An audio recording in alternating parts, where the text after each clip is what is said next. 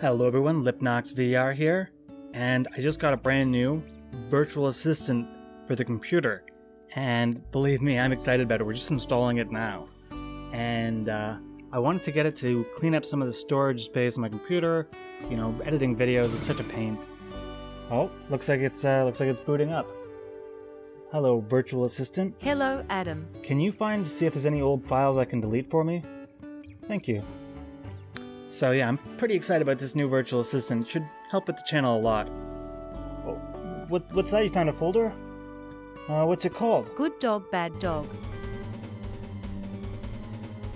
Good dog, bad dog. I haven't thought of that game. Well, I think about that game all the time. It always seems to come pulled back to my head. As it was the first review that I did, saw the trailer online, I, had my laugh. Found the developer's website, which looked very questionable, and figured, hey, it doesn't hurt to try to ask for a key, and I got one.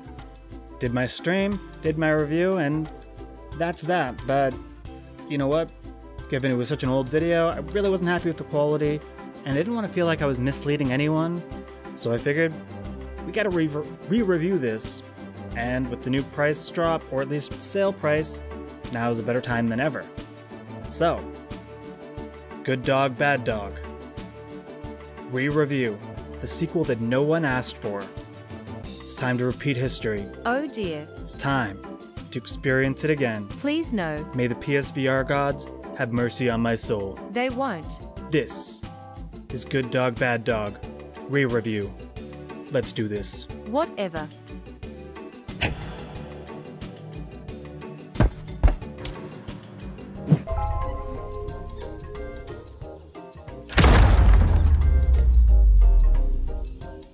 So before we get into the game, let's talk about some backstory.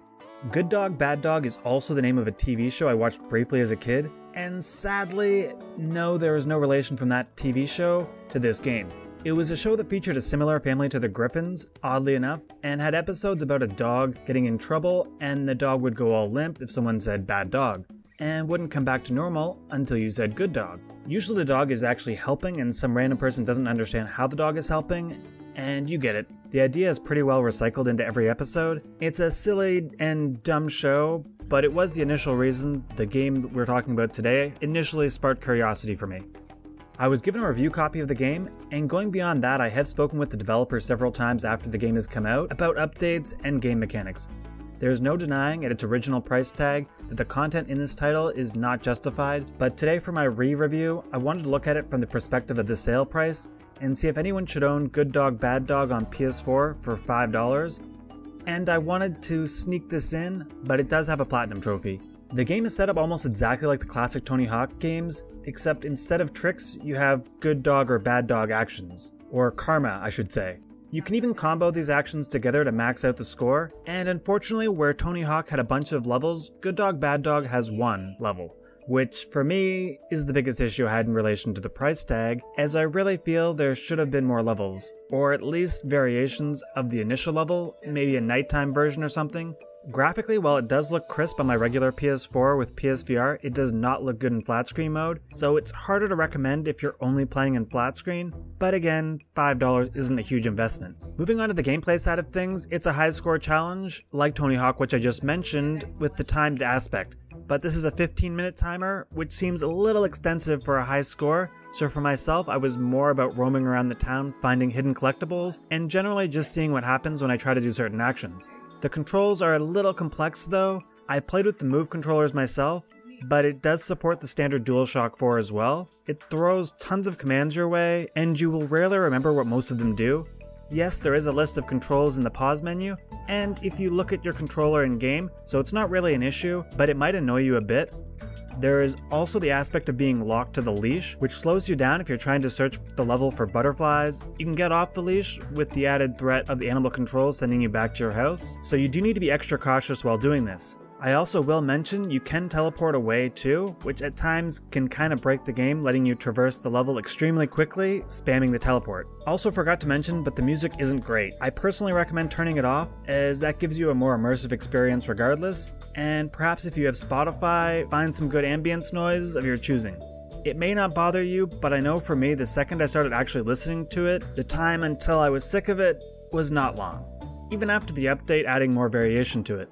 But Good Dog Bad Dog is not entirely lost, because while I had some levels of fun in exploring and seeing what happens when I do stuff, breaking plates, just playing around with it and trying to collect everything, when I threw my kid into the game on flat screen mode, he loved it. And I think that is where Good Dog Bad Dog sits now. It's a bad game that gives you just enough freedom to be silly that for kids is actually fun, or for older players who can get enjoyment from this kind of stuff. When taken from the perspective of a kid's game, the value is definitely there at $5. In my experience, it could be the best game or the worst, and kids will make their own fun with the experiences that give them the freedom to do so. I shamefully admit when I was a kid and first got Ocarina of Time, I spent the first couple hours just breaking rocks and rolling in the grass, then spending the money on DQ sticks, breaking them and repeating the process further because it was fun for me, and I wasn't aware I could crawl to go get the sword to progress further. Now, even as a kid's game, I admit this title is still pretty bare bones, but for $5 and given the way kids play these games, I think a kid could spend an hour or two playing the game and love it, laughing at how silly you can make the dog act, eating inappropriate things, going to the washroom on people, attacking the cat. It's not a game to ever be taken seriously, and that was apparent from the start watching the very first trailer. Good Dog Bad Dog for $5 might be worth it if you have a young one who's interested in games, might be worth it if you're into quirky, weird games. I expect no major updates to this game, but the developer has mentioned it is a possibility if by some random chance this game takes off in popularity. I will mention it has had several updates this year since the original North American release date, adding more variation to the music, introducing the combo system, some bug tweaks, and if memory serves me correctly, to give the humans real voices. Good Dog Bad Dog is something I can't logically justify or recommend, but for $5 you could totally enjoy your investment, and if the sale is over, and you're still interested, just go into it knowing what it is. It's Good Dog Bad Dog, a silly sandbox experience where you play as a dog in VR, and the majority of the content can be seen in 20 minutes. Wrapping back to the TV show that's all but lost to time. If you search just hard enough, you can find episodes online, and for me, sometimes being a kid again, even if just for a 20-minute runtime of an episode, is something therapeutic and fun that brings me back to being a kid, and Good Dog Bad Dog replicates that same kind of silly, guilty pleasure. If you would like more info on the game, I got some additional info on how combos work from the developer. My new assistant will read that out, but I think I've talked enough about this game. Hey guys, here it is. Thanks to the developer Brad from PlayM for the information. The combo system works when you do a series of 3 actions in sequence, and they can be alternating, such as sit, wagtail, fetch or sit, paw, sit or bite, bark, off-leash to name a few.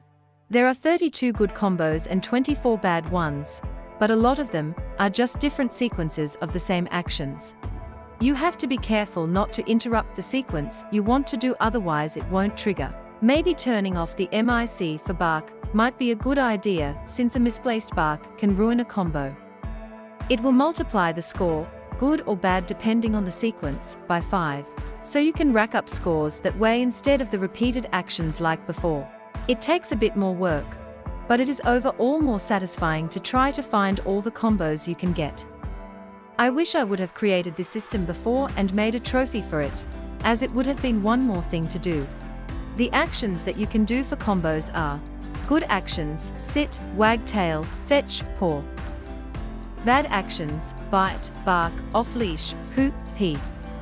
The off-leash one has no poop or pee combos, just biting and barking. Oh, well, thank you, assistant person. We really need a name for her. You're welcome, Adam. So, thank you guys for watching. If you really, really love Good Dog Bad Dog, and I mean, if you're still here, you might be that kind of person. Well, for whatever reason you want more, I've decided to put all the videos that I put private before unlisted, and they're all going to be in the description of this one.